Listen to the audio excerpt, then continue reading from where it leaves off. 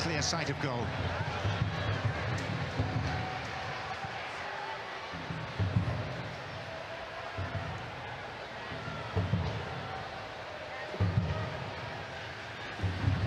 It's Barrero.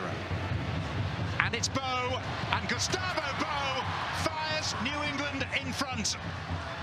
Arena's men are first to strike. Dylan Barrero was everything but pedestrian on this. No pressure on the ball here, but understanding that this run from Gustavo Bou in behind needed a clever ball, just clipping it up over the top. And it was the run from Gustavo Bou that was really close to being an offside position, but it was Courtney Ford that dropped deep to keep him on.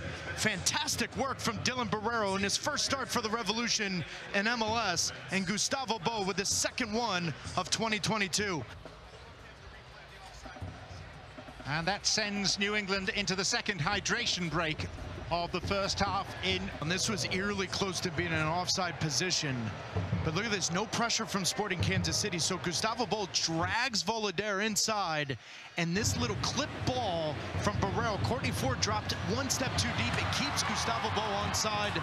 Wednesday week, and then we have them in front of our cameras on ABC in a couple of weekends' time at Seattle. For the Revs, it's a midweek game against Orlando at Gillette on Wednesday, and then a farewell to Matt Turner as Minnesota are the visitors next Sunday. Gustavo Bou trying to turn 1 point into 3. It's awkward for Melia. Melia made a second save but can't keep it out. I think Boateng's offside, isn't he? Or no? The celebrations indicate that the goal's been given. But go all the way back because there's a goal here.